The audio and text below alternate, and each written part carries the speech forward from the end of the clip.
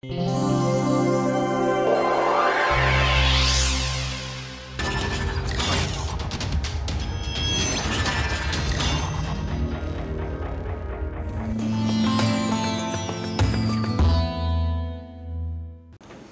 will continue looking at sounds which we have seen last time a little bit, right. We started with the idea that sounds are basic blocks of language, right. Remember, there aren't infinite sounds in any language. A set of sounds in any language is limited in number. Also, all the languages share sounds. Some would share more, some would share less. Nonetheless, there are distinct patterns, distinct sounds in every language. There may be distinct sounds in every language, okay.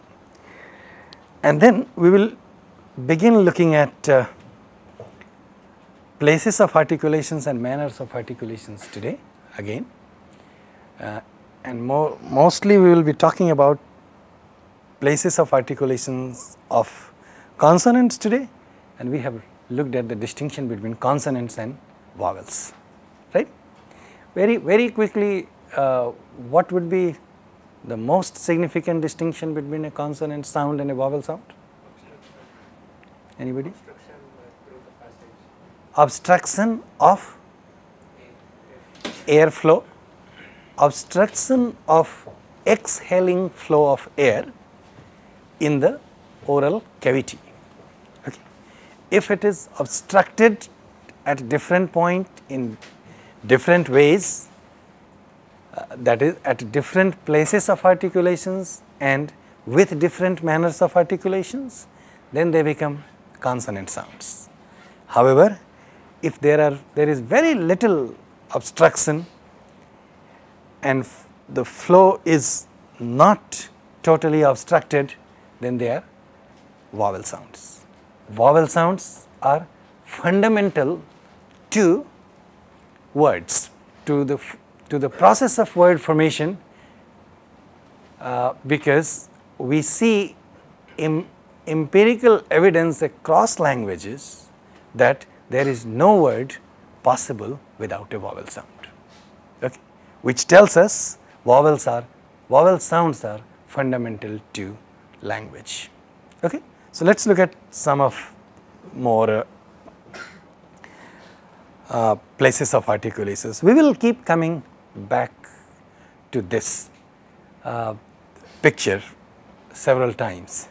I do suggest you to take a look at this picture very carefully when you are looking at it at home on your machines as well. Okay?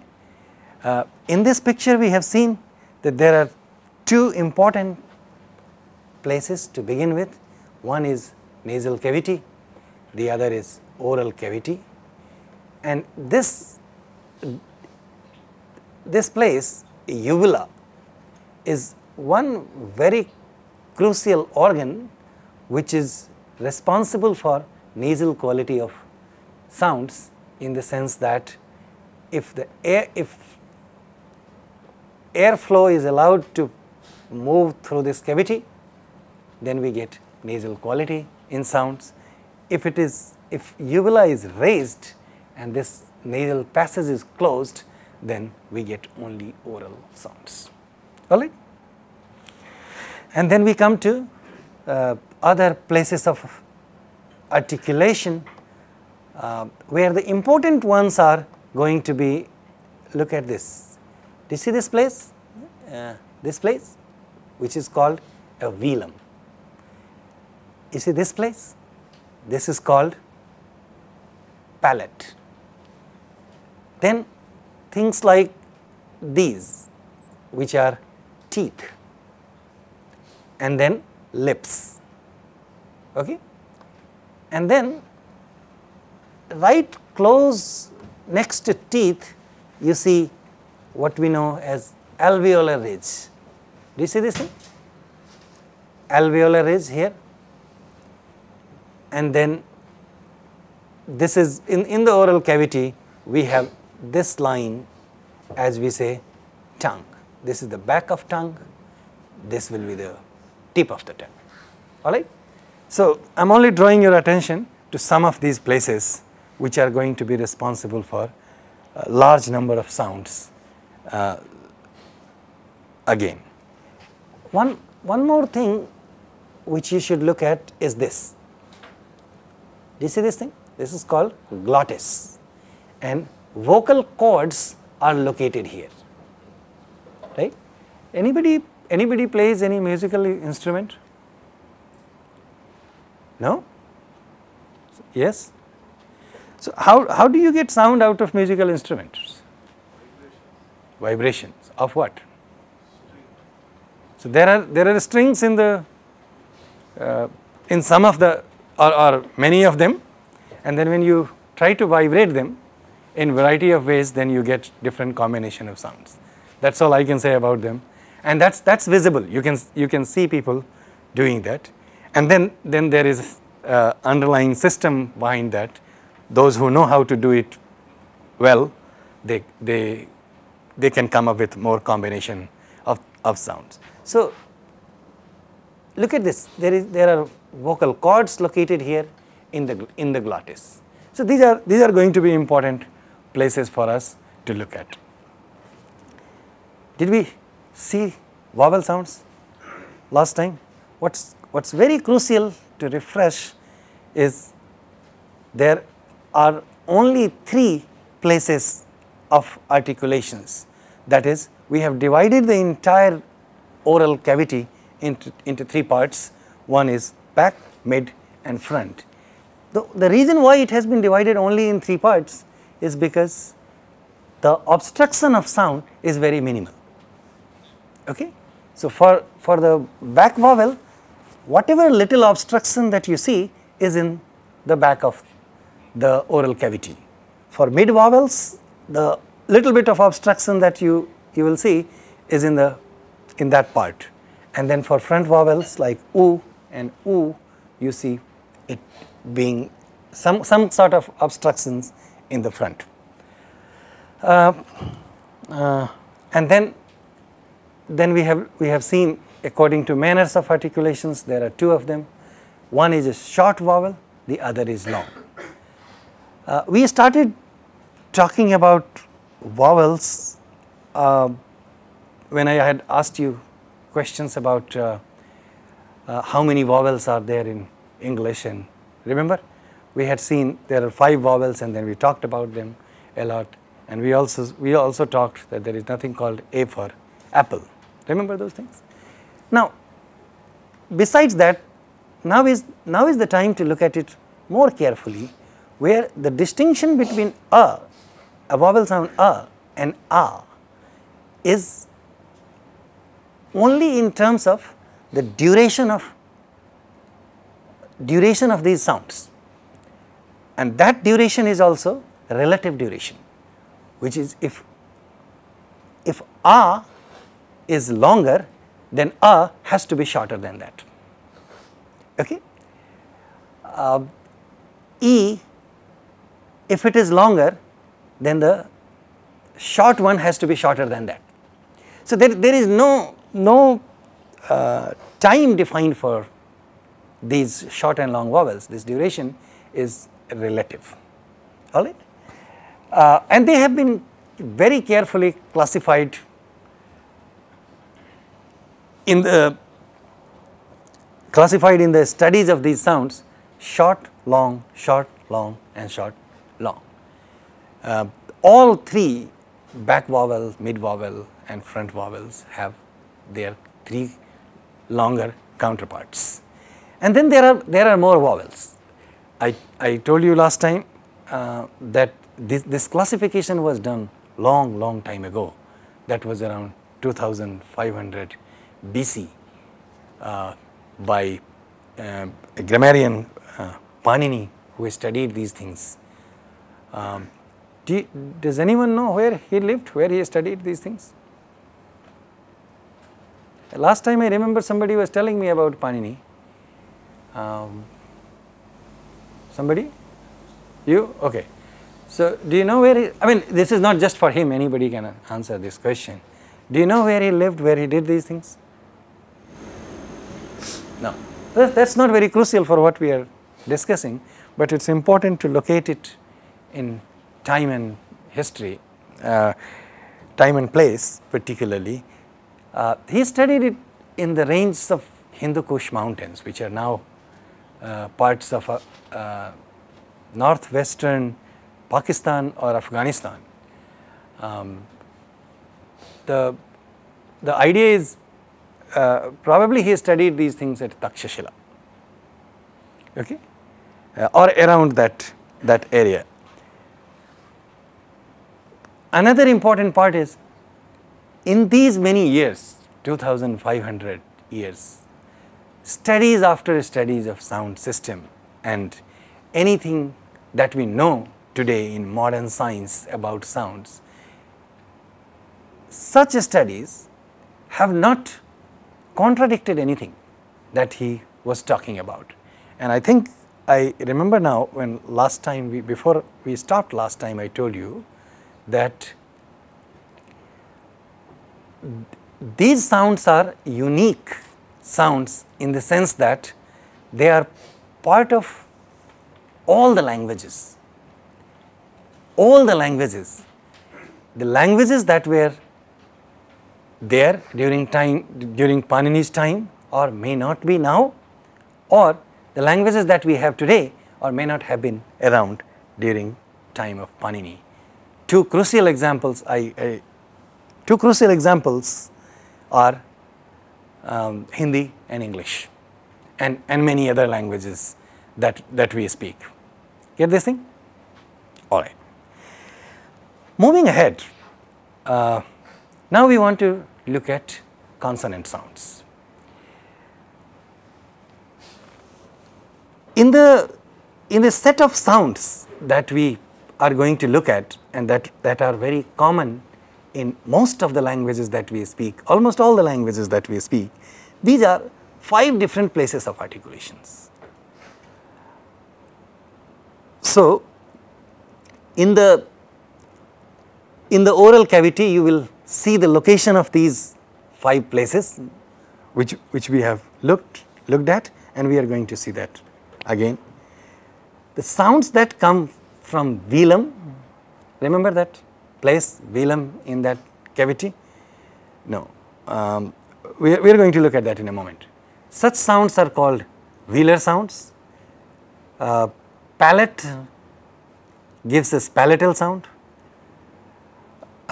Teeth, dental sounds. Lips, labial sounds. And there is something called retroflex, which I will show you in a moment. So, let us look at some more on manners of articulations. Let me first show you some of these sounds, and then this manner of articulation or places of articulations will make more sense. Okay? Do these sounds sound familiar? When we say ka, okay, let's talk about a couple of generic things first to establish certain fundamentals, and then we look at their classifications according to places of articulations and manners of articulations. When we say ka, is this, which language does this sound belong to? Is this sound in Telugu, Tamil, Malayalam, Hindi, Sanskrit, English? In a way, all the languages that you may be speaking. Okay? And bear with me, I am not just counting these languages for the sake of their names or the languages that you may be speaking. I am trying to draw your attention to the fact that these sounds are not specific to a language. Okay? And similarly, the manners of articulations that you see on the vertical axis. So, if ka is a velar sound, it is not going to change depending upon different languages. This point making sense? The place of articulation is not going to change depending upon different languages. Therefore, we are talking about the process of sound production, which are not specific to a language. At this point also, if I can remind you about the things that we established way early in the beginning, that these are the ways to look at fundamentals of language. Remember the distinction that we established between language and languages, right? So, when we look at these things, or in a particular, in these manners, then we are talking about language.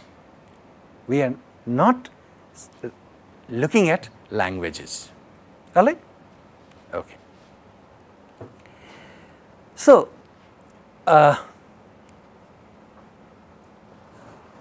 it will be helpful if you can say some of these sounds and really see whether these, we do not have to locate velum, but we can see those areas in your oral cavity whether they are really true or not, right? You do not have to say it too loudly, but you can say it. You have said this sound million times by now. By million I simply mean uncountable numbers.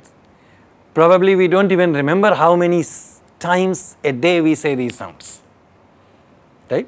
But one more time does not make much of a difference, and that time is going to be the time when you are really going to see that these are velar sounds, that is coming from velum. So, can somebody say this sound loudly? Sandeep? Can you say this sound loudly? Ka? Ka? Do we see that this is located in this area? Not exactly at this point, in this area. Do you see that?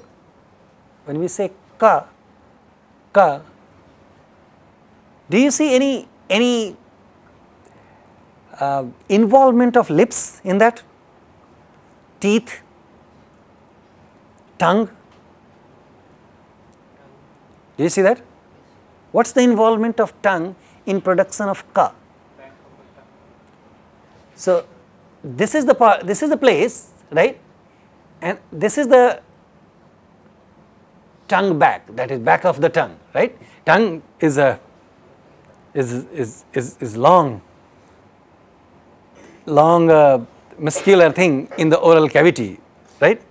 It's not very good looking organ in any sense, but we know how it looks, right? We see that almost every day. So, and if we divide that also into several parts, that is tip of the tongue, and then you see the sides of the tongue, they are called blades of the tongue, and then we have back of the tongue. I promise you we will not talk about these things any further, okay?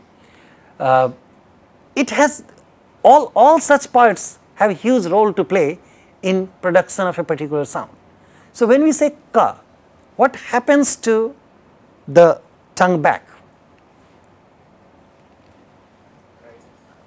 It raises a little bit, right? And then probably it is going to be touching that velum part. In that process, it blocks the flow of the air completely, alright. And then when the release takes place, the blocking is not responsible for the sound. The raising of back of the tongue upward towards velum blocks the flow of the air. When it is released, the sound that we get from that part is called ka, and we give them a name, it is called velar sound. Once again, what is important for us again to keep in mind is we are not aware of all these things happening. We are not doing anything on purpose. Remember, just a moment ago I told you, we do not even know how many times we say this sound.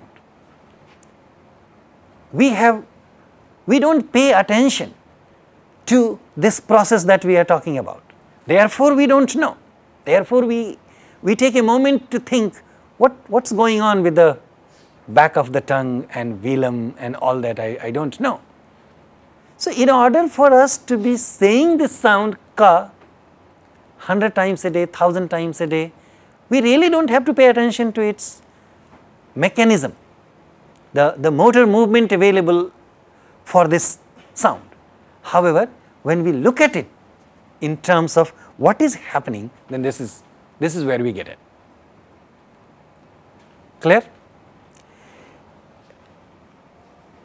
Palatal sounds. So, what was the next one? Palatal? Cha. Cha. Once again, for a generic confirmation, is this sound available in all the languages that you speak? Cha. Now, when you say the sound cha, do you see the difference in place of articulations between ka and cha? Yes. And it, as you can see in the picture, it is moving forward, right?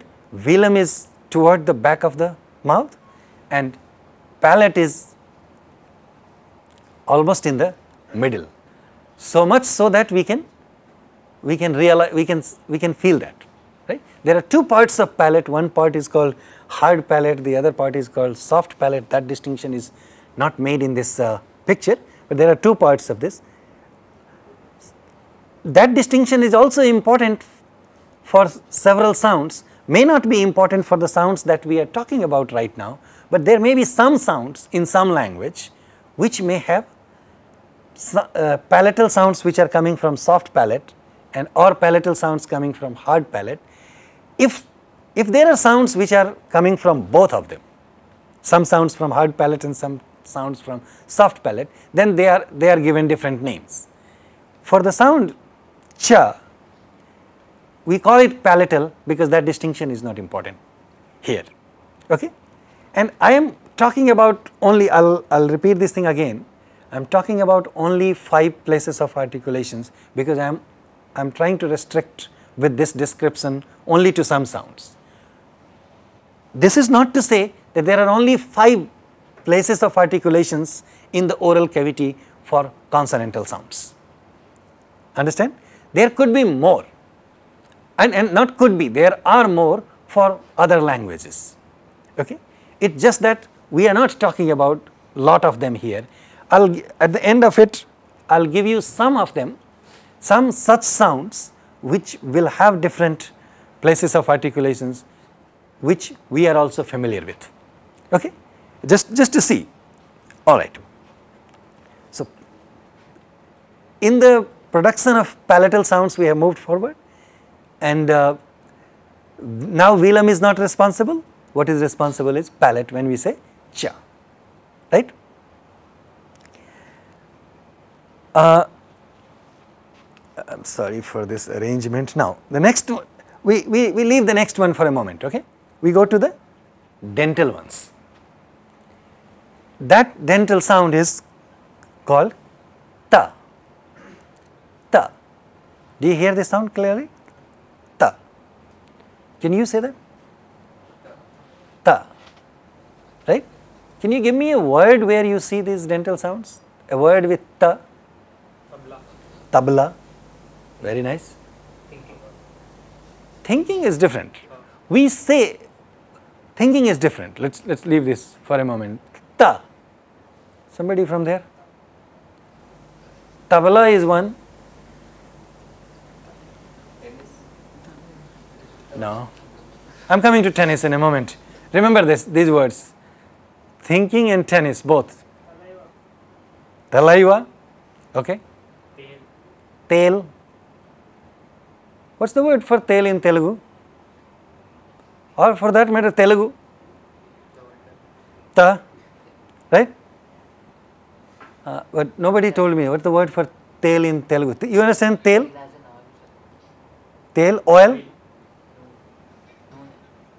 Okay. Do you hear the sound ta in Telugu? That's the sound we are talking about. Okay? Now, what's the place of articulation for this? What's going on with this sound? The upper surface of the tongue is touching teeth. Upper teeth, right? Say it again. Ta. Say it again. Pay more attention to this and then tell me. What you have said so far is right. Ta. No, that's fine. That's fine. Tip of the tongue. Which part of the tongue? Tip of the tongue, right? Has something to do with teeth. What does it actually do? Touching that upper part is also kind of true, kind of fine, but it does more than that. It's obstructing the air that is coming. That is given for all the sounds. See, this is why we have already talked about obstruction of air in the beginning, and now we are talking about a specific mechanism. It's just that you need to focus little bit more when you are saying ta. You're building some kind of pressure and then we release the pressure. That is also true. It's true, just like it's true for ka, just like it's true for cha. The difference is because velum is too far back, or palate is centrally located, so when the airflow is completely obstructed, we do not feel what you say pressure.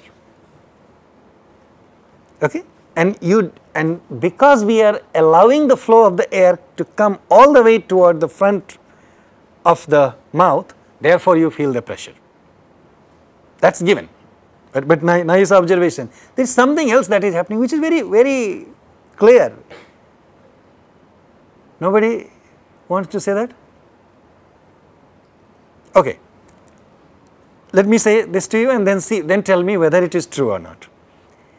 The tip of the tongue goes in the middle of both upper teeth and lower teeth. When you say Telugu, tail and tabla, does it or does it not? You can only feel this when you say this. Does it or does it not? See, it's too obvious also in the sense that it is too much in the front, right? And why you may be thinking that it doesn't go in the middle of the teeth is also something that I am going to show you or I am going to tell you. But first say the word Telugu the way we say, or tabla or tail or many other words with ta. We are not talking about ta like table. What can you give me a couple of more words with ta? Tea, table, top. We are not saying these sounds. We are talking about dental sounds like tabla, Telugu, tail and more.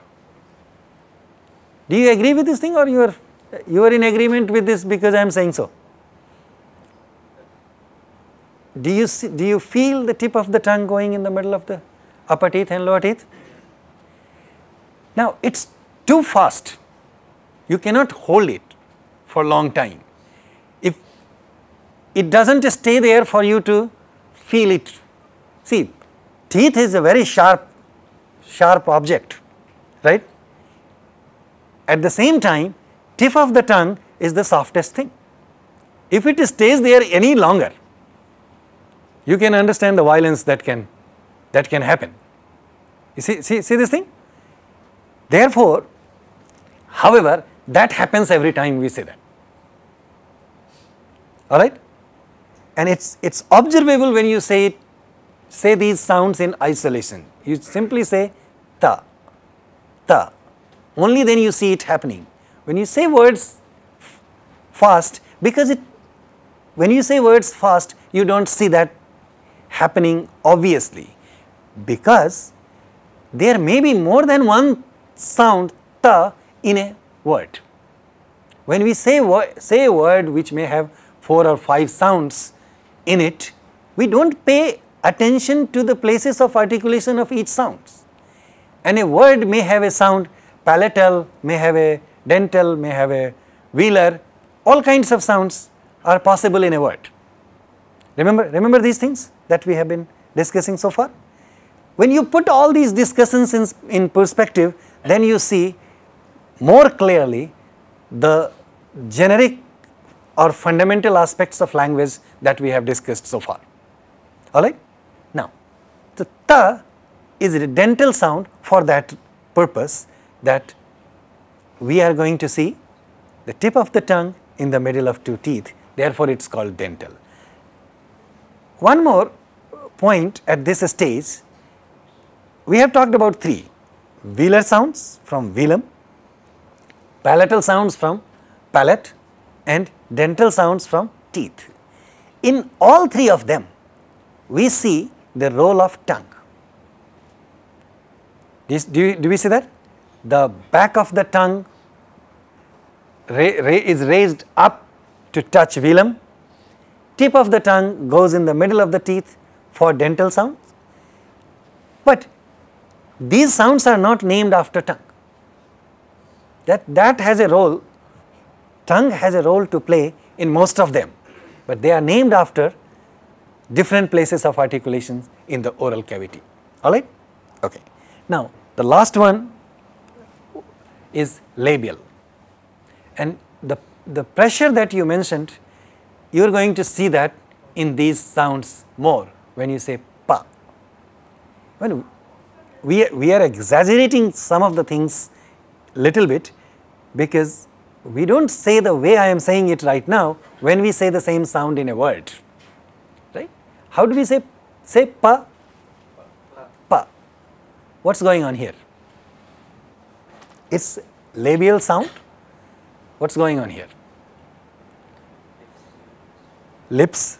What's happening to lips? Releasing the pressure suddenly using the lips. So the flow of the air is stopped and released at lips, right? It's very clear. To be a little bit more precise, okay, let me say that in the following, since I have to look at a couple of other things for you. In the more precise way, do you see the role of both the lips or just one lip? That is upper lip and lower lip, both are involved in that, right? Pa. Can we say this sound pa just with one lip? No. It's just not possible. Okay? Therefore, more precisely, these sounds are called bilabial sounds. I have just put labial here for a particular reason, but these sounds are called bilabial sounds, just to be really precise.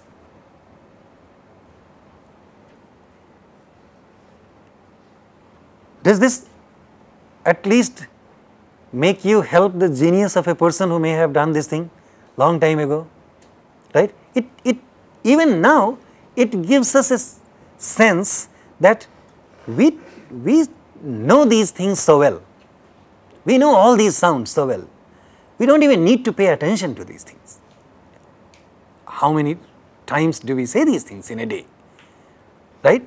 But when these things are brought to our attention, particularly with the idea that somebody paid attention to these things not when French Revolution was going on or Indian Freedom Revolution was going on, long time ago, right? That is something really very striking, at least, right? So and one more thing which we should keep in mind, and this genius of Panini helps us know at least is human effort to pay attention to intricacies of language, even at the level of sounds, words, sentences or mechanism involved in production of sounds is not new. It is not done only for computers, it is not done for helping other things. It was done simply as an intellectual pursuit for someone's curiosity to understand what is involved in when we speak, what happens when we speak. This is one question which does not strike us even now too commonly. I am not saying that people do not pay attention to these things too commonly, right. There are a lot of other things that are happening to us and we do not pay attention to them too commonly. So, I am not saying that sounds are or language is the only thing which everybody should be paying attention to, right. There are many other things that are happening to us or we keep doing to which we do not pay much attention, but language happens to be one of them. I have taken you through various other discussions about various other aspects, and this is again one more. Talking about Panini is not just to talk about a great Sanskrit grammarian who did it long time ago.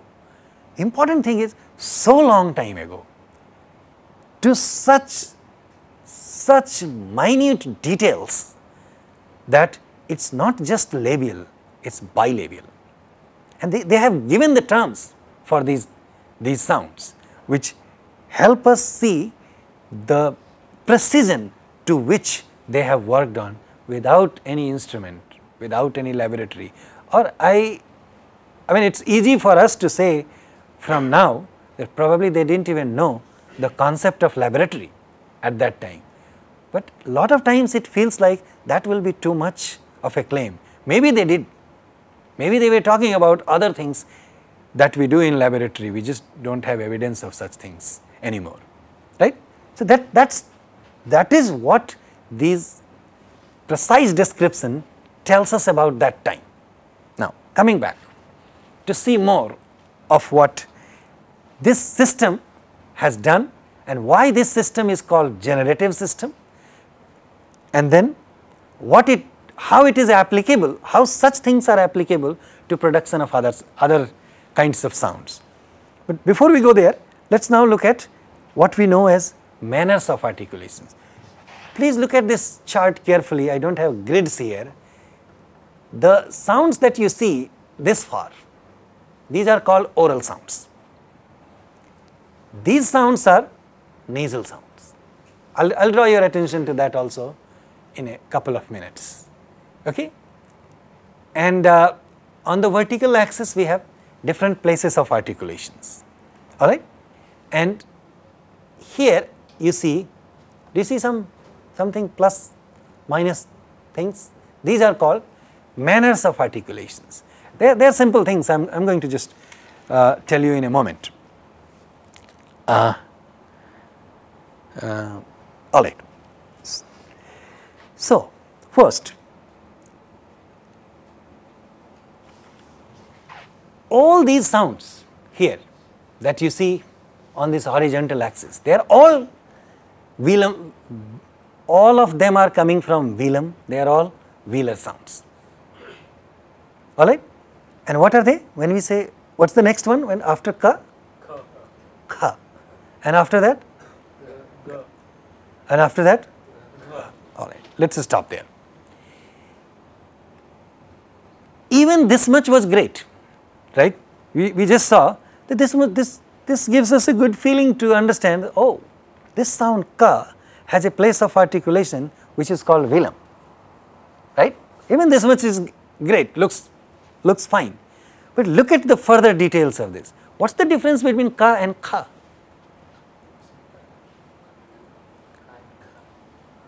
If this is a very simple question that anyone can ask you, right? More air. See this thing? More air. You may have seen this chart many times. Has As people here studied Devanagari chart, you may have seen this chart. What I am trying to show you is what you have not seen so far. What is shown to us, what is done to us in schools, what is done to us in schools with English alphabet, I have already told you, right. What is done to us with this kind of chart is we are given this thing and we are not given these things. That is okay, I mean we don't have to blame people. Right now what I am doing is we are telling you what we are not told ever. We are looking at something that is not visible, that is not clearly told to us. So what is the difference between ka and kha? Again, more air. Can we say it little bit more precisely? When you say more air, please pay attention to this. We are not denying that there is no air flow in ka. It is only more air, and that more is kind of visible, right?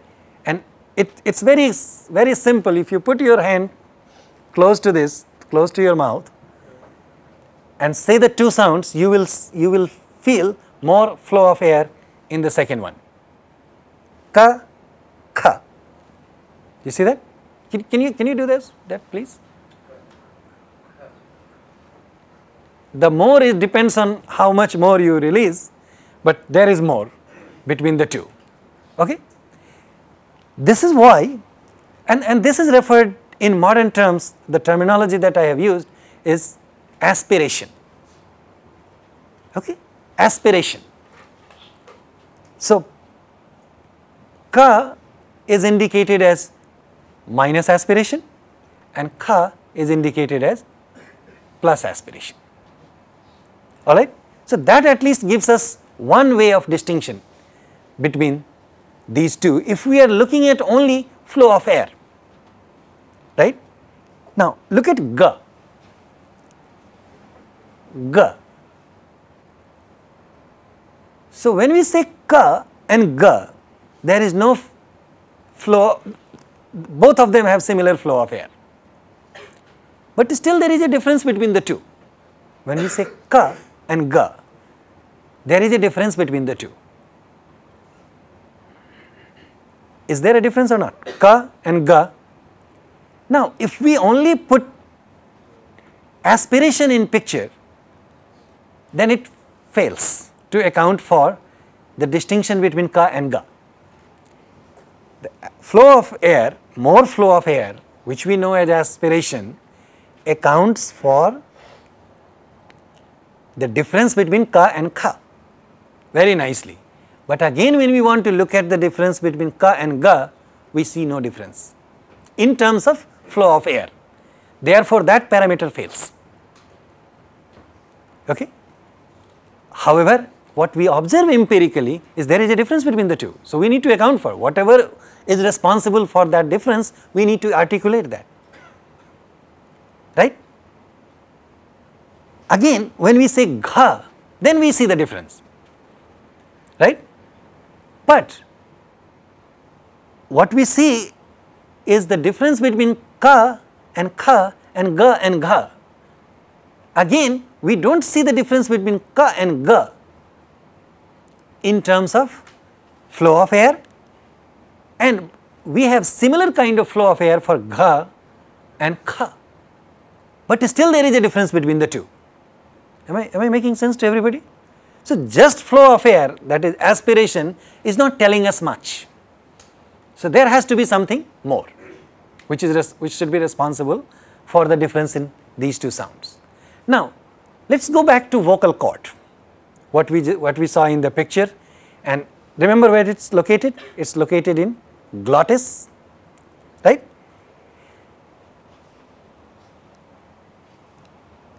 So what is after aspiration that you see in this chart? It is called voice, right. Voice is the term for vibration in the vocal cord. Okay. If there is no vibration,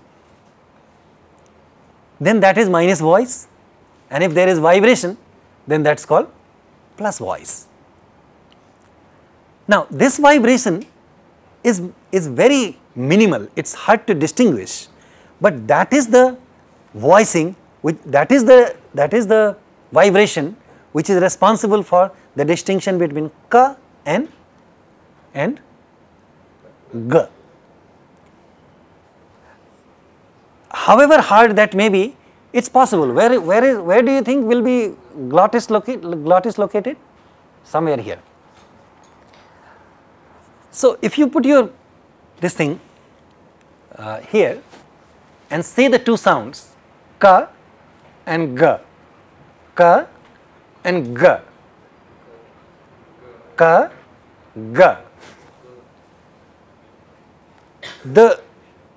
it's not as nice as it comes out of musical instruments, but you do see more vibration when you say g, okay, and that's the voicing which makes the difference between ka and g, and also between kha and gha. So ka becomes a sound which has no vibration, no air. Kha is a sound which has only more air but no vibration. Ga is a sound which has no air but vibration, and gha is a sound which has both more air and vibration. Get this thing? Now, if we put this binary distinction of more air and voicing in picture, then we can assign distinctive features to each one of these sounds, even though the place of articulation is same for all of them.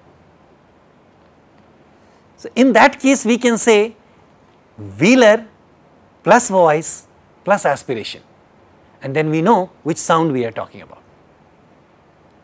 We have to say nothing of what we have discussed so far, or to put it differently, we only need to say that much, and that accounts for everything that we have done so far. Okay? So this whole thing, the distinction, binary distinctions, which we call manners of articulations, because it is about more air, less air, more vibration, less vibration, these are termed as manners of articulations. And different locations in the oral cavity are called places of articulations. This may not have been told to us for a reason, but when you look at these sounds, then you see why are they arranged the way they are arranged. Okay? Now, since we are looking at this chart, I should also draw your attention to one more thing.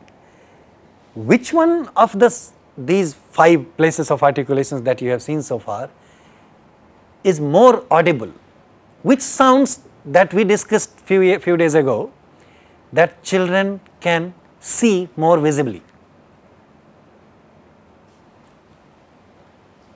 Which of these places of articulations is easy to see?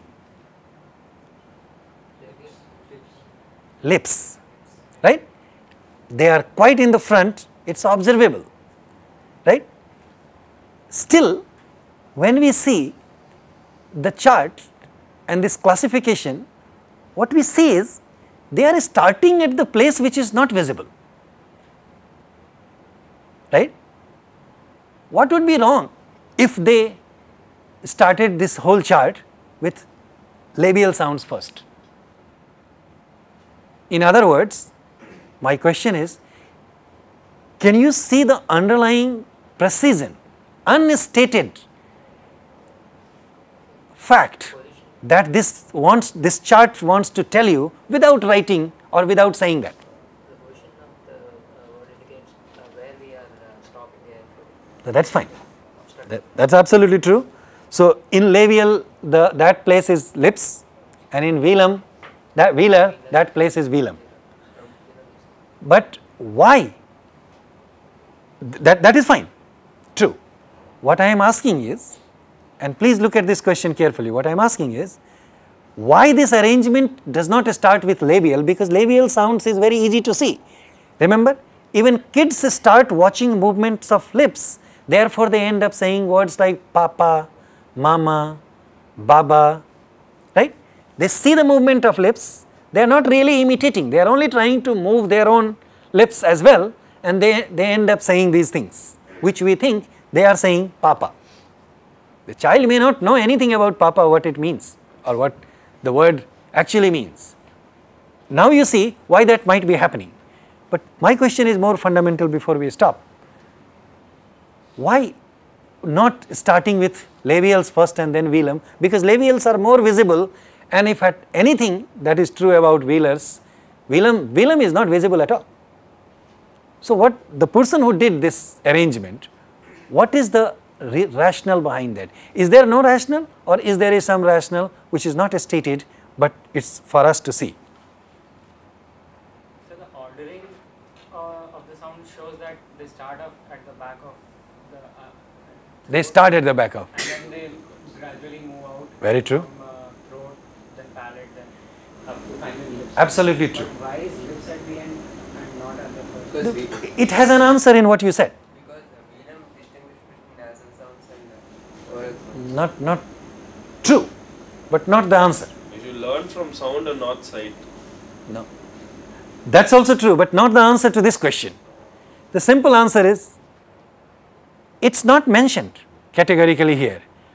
But remember, what is responsible for production of sounds? Which air? Inhaling air or exhaling air? Exhaling air starts modification where? Glottis and upward. Without writing, this arrangement tells you that please know that while arranging this thing in this particular way, I know that inhaling air is not responsible for this thing. So I am giving you the direction in which the flow of air is responsible for production of sounds. You see this thing? If someone did this today, there is no Nobel Prize for linguistics. Okay?